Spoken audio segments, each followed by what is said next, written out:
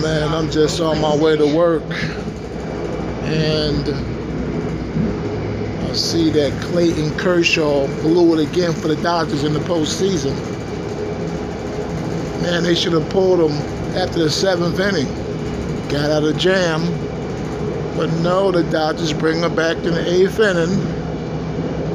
That's when all hell breaks loose.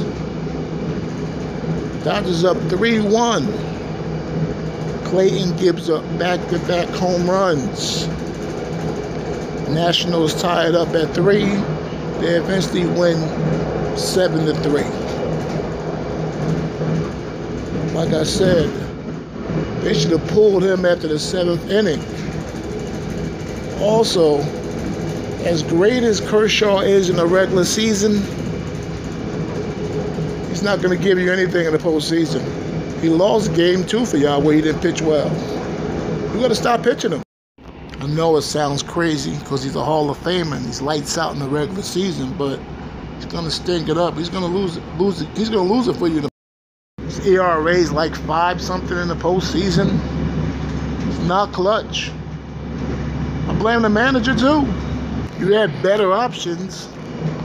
You had a better pitcher at that moment in the 8th inning.